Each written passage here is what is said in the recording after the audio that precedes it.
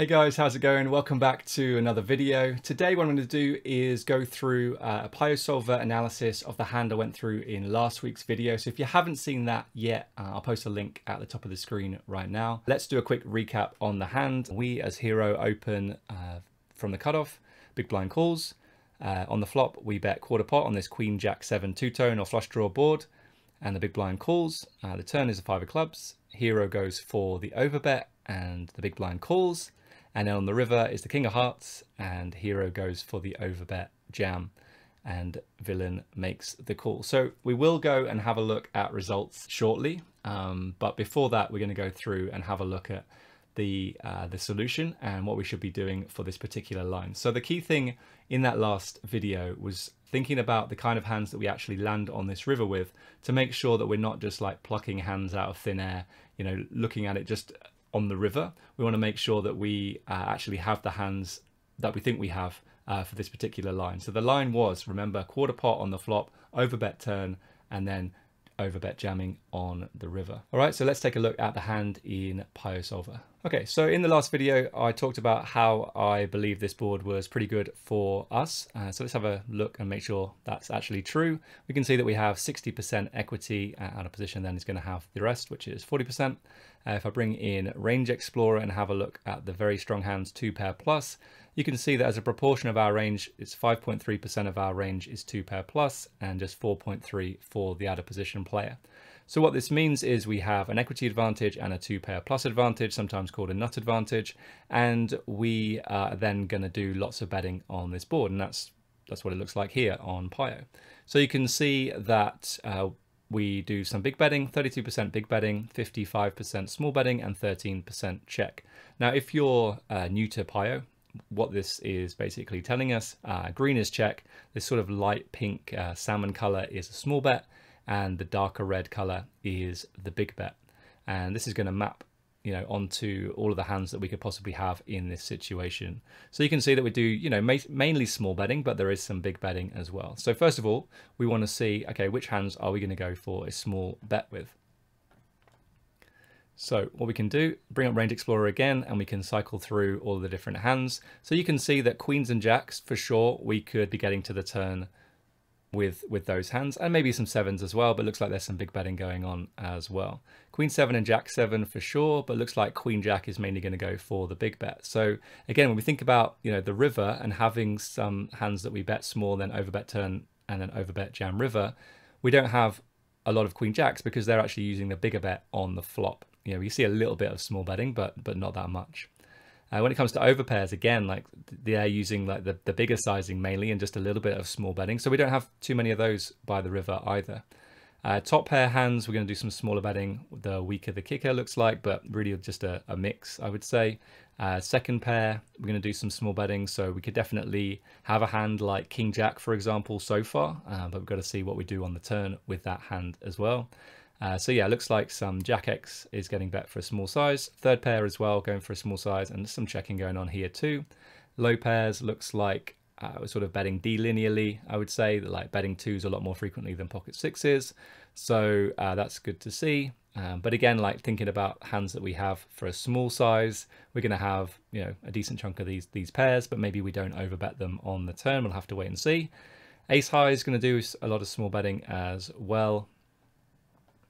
King highs, decent amount of small betting, but some big betting as well. So we don't get to the turn with a full frequency of all of these because there's some checking and some big betting as well. And then when it comes to nothing type hands, you can see again a decent amount of small betting. When it comes to draws, again, real mix with sizes. Combo draws, not doing a lot of checking though, so we could have a decent number of combo draws. Could have a decent number of flush draws as well. 8 out straight draws, same thing going on, but there is some more big betting, I would say, going on here. And then 4 out straight draws seems to be a real mix too. So far, we can have a lot of different hands. The kind of hands that we, I guess, don't really have are the hands that are bet for a big size very, very frequently, like aces and kings, like Queen Jack, and then there's some, you know, a selection of other hands as well. So we go for the small bet and the big blind calls. The turn is the 5 of clubs. He actually does some leading here, but he went for the check. And so now we've got 3 different bet size options. And someone did comment in the last video asking, you know, if we had a small bet, surely we can bet more hands. And you can see that on the 5 of clubs, we really don't do any small betting.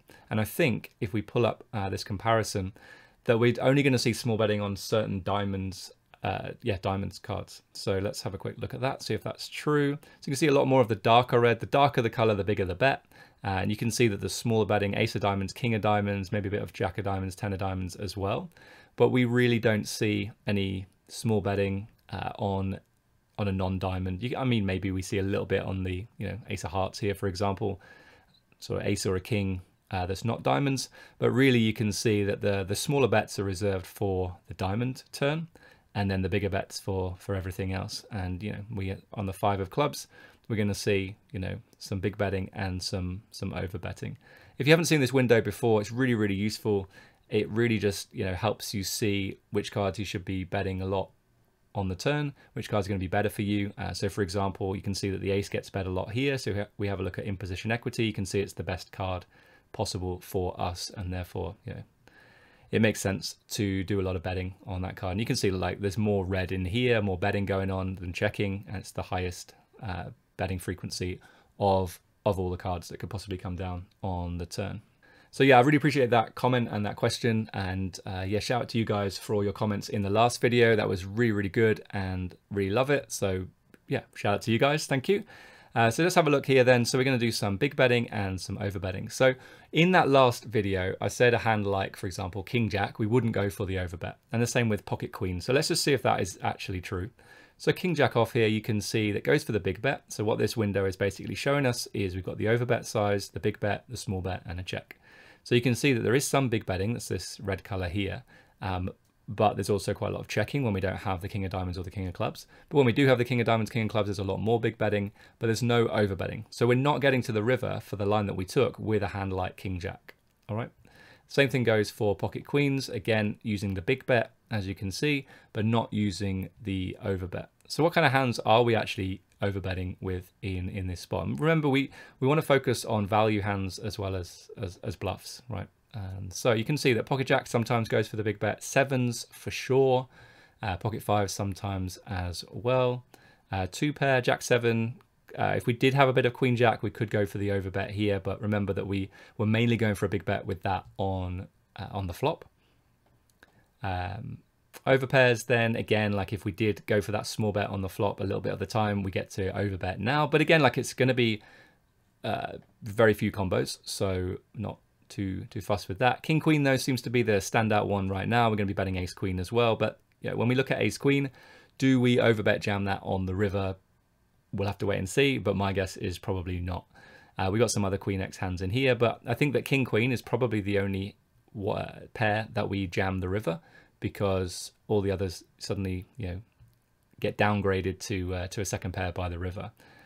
So some second pair hands, we don't do any big over betting, so I think we should move on. Third pair, then we're now just going for a check. So because we're either going for the big bet or the over bet, we have a very polarized betting strategy. And what that means is we're going to bet our value hands that start at, you know, our best Jack X hands for value. And then anything weaker than that, we are actually going to start checking. So if we're going to have a look at, you know, weaker Jack X hands, you know, not all Jack X hands are betting. There's a lot more betting going on with like King Jack and Ace Jack, but then hands like Jack 6 and Jack 9 off, they go for a check. So you can see that all of a sudden you've got some, you know, so a lot of hands that we go for a lot of bets with, as you can see, like lots of red in here and a little bit of check. And then all of a sudden, once we get down to top pair and then second pair, we can start to see a lot more checks creeping in. So now we've got all of the checking region somewhere in the middle. Polarized, just to sort of recap that, polarized betting strategy means to bet your best value hands and then your bluffs as well. So we want to see like what kind of hands we get to bluff with. So there is actually some over betting here with like King 5 of diamonds, Ace 5 of diamonds, Ace 5 of spades, Ace 5 of hearts as well. Some great over bets here with Ace 5 off with the Ace of clubs, looks fantastic. And let's have a look at some other ace highs. So again, like using the blockers, like the blocker to the nut flush draw, for example, is used quite a lot in these examples. So yeah, we do have some over betting here in this category, this ace high category. And you can see Ace 2, Ace 3, Ace 4. These are sort of very unnatural bluffs. So we'll get to the really natural bluffs in a minute. The combo draws, the flush draws, the 8-out straight draws, the 4-out straight draws, they're going to be what we might class as natural bluffs, like semi-bluffs, like very obvious bluffs. But I think these hands here are the ones that really aren't that obvious at all. So these are the ones that, you know, you can, if you can find, brilliant.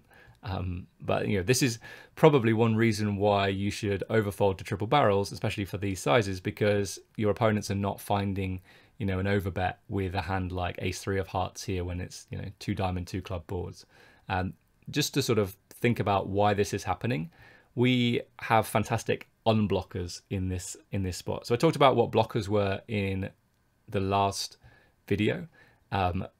But unblockers, we want to basically unblock our opponent's folding range in this example. I mean, some of the bluffs we block their continuing range, which is good. So it means they have fewer hands that they can continue. But here we actually just want to unblock folds, and so the 2 is just like really just not, you know, interacting with our opponent's range at all. So they're going to end up folding a lot more frequently. Let's have a look then. Some king highs get to do a decent amount of overbetting here. So this is pretty interesting to see actually, because we do land on the river with top pair with a lot of these bets, but I'm not sure that we actually get to overbet jam all of them. I think it would be probably too thin, but again, we'll have a look in a moment. And then there's some nothing type hands as well. Some of these, I mean, these are going to be gut shots, to be honest. So we should, or flush draws.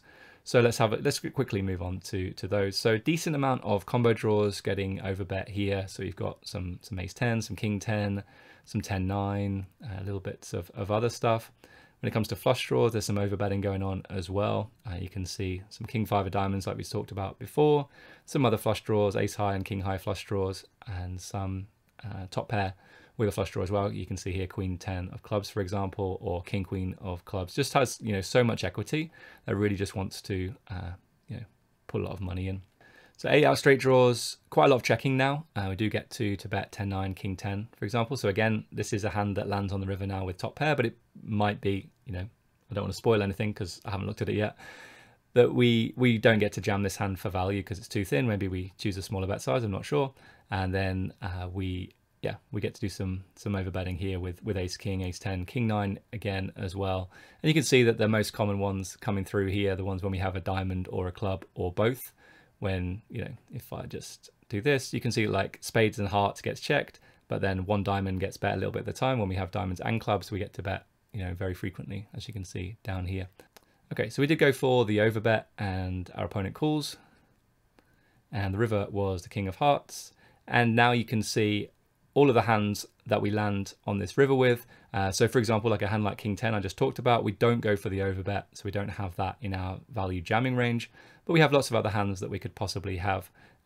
So I just click normalize here, so it makes everything a bit bigger so you can see it and visualize it a lot easier. So then let's have a look then at the river strategy. So we are going to have some straights, but it's only 3 combos. These are the hands that we could possibly have. Sets, then we're going to have jacks, 7s and 5s. There's a bit of kings, but remember that we would mainly bet this for a big size on the flop. So therefore, that's why there's hardly any of it left here, because we went for the small size on the flop. Jacks, though, we could take this line. 7s, we could take this line. 5s, we could take this line for sure. Some 2 pairs then, king, queen, a little bit of queen, jack. Some jack 7 suited for sure. So like 2 pairs from the flop that weren't queen, jack. Then we improve on some of these hands as well. You know, like we overbet king 5 of diamonds, for example, and you can see that you know, we have that a lot more frequently than king 5 of spades. When it comes to over pairs, you know, again, like aces, I think if I unnormalize this, you know, you can see it like drops away. We really just don't have that many aces for this line. We would generally go for the bigger bet on the flop, but we went for the small bet, so we only have a little bit of that. And as you can see, like 1.1 combos. Top pair then, ace king, we do get to jam, but again, we don't necessarily take this line. Second pairs, we're just going to check. Third pairs, don't really have because we would have checked them on the turn. Low pairs then. Okay, so we're now getting into some bluffs here. So we're actually jamming ace 5, blocking some 2 pair type hands. And we get to jam these ace x hands in here as well, and some offsuit as well. There really aren't that many combos. You can see like 4.9 combos. So again, like for this particular line, we don't have them at full frequency. Nothing type hands. We're going to pull the trigger with some real bluffs here. which is pretty interesting. And that's basically it, guys. So we do have a decent number of hands here, well, 19.6 combos to go ahead and jam, but we don't have any hand really, I think, at full frequency. Like every single hand gets bet for a slightly different size at some frequency along the way. All right then, so time for the big reveal. Let's see what both players had. I had the mighty 9-8 of diamonds for the bluff, and our opponent had 10-9 off for the rivered straight. So really quickly, let's just go to the PIO analysis again and just see, like, is 9-8 of diamonds, was that a good bluff? And was 10-9 off a good call on the turn? And I think the answer is no to both of those questions. Okay, so first of all, you can see that 9-8 of diamonds shouldn't land on this river. You can see there's hardly any of the 9-8 of diamonds left. So probably I made a mistake somewhere along the line. Let's have a look at the flop. So flop, we can do some small betting, that seems fine. But then on the turn, you can see that we do big betting or check. We don't really do any over betting. So again, you can see 3.1%. So we really just don't land on the river with 9-8 of diamonds. So I think, yeah, I've made a mistake in this hand and shouldn't be bluffing this hand. And then by the time we get to the river, you can see there's hardly any combos left. But if we did land on this river, we only get to jam it 9.5% of the time and bet half pot 90% of the time. But yeah, so I made a mistake on the turn with that particular combo. Let's have a look at our opponent though. So we overbet the turn and he had 10-9 off. Now, I don't know about you guys, but that looks like pure fold to me on the turn. So I remember this hand and I was thinking, that's a really, really poor call. I think this is a good example of where you're just like, wow, the guy's made a really bad call, drills it on the river, and there's not really much you can do. But that absolutely is, because I made a mistake in this hand, and that's why we do analysis like this, because we want to get better and to make sure that we're not not punting. But yeah, I definitely didn't expect him to have 10-9 off for this line. As you can see, like, that's a hand that should be folding on the turn versus the overbet. If we go for a slightly smaller size, you get to, he gets to continue more frequently. But yeah, I think this is, a good example of somebody making a mistake. And when we jam river, obviously, like, he's supposed to call 100% of the time, but you can see there's no color in here, which means that he shouldn't be landing on this river with any combos of 10-9 off. So yeah, for sure, like, disappointing hand, but really important to make sure that you're, not just blaming someone else's poor call on the turn for your poor play. Like, I made a mistake in this hand by bluffing 9-8 suited. Should have gone for a big bet on the turn or a check. I think it's absolutely fine to do that. But I am definitely over bluffing in this situation. We looked at all the hands that we could bluff, and I'm definitely, bluffing too many hands. All right, guys, so going to wrap the video up there. Thanks for tuning in. If you enjoyed it, hit that like button. If you haven't done so already, hit the subscribe button as well. I'll be back soon with a brand new video, but until then, take care, and I'll see you soon. Bye-bye.